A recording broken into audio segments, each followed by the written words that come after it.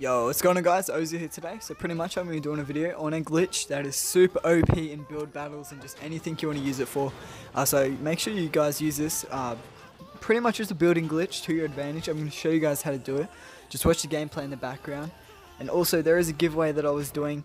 I was supposed to do it 2 days ago, but I'm going to be uploading it tonight when the new update comes out with the playground LTM. So sorry about the delay, but you guys will be getting chosen as the winner, so make sure you stay tuned for that one and just watch what I'm doing here.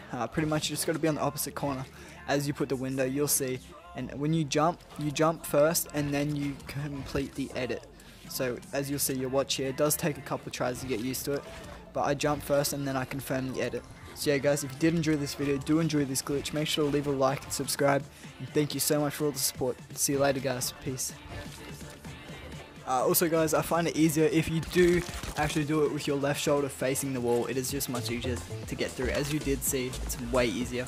So yeah, just keep that in mind guys, it's just a phase through wall glitch.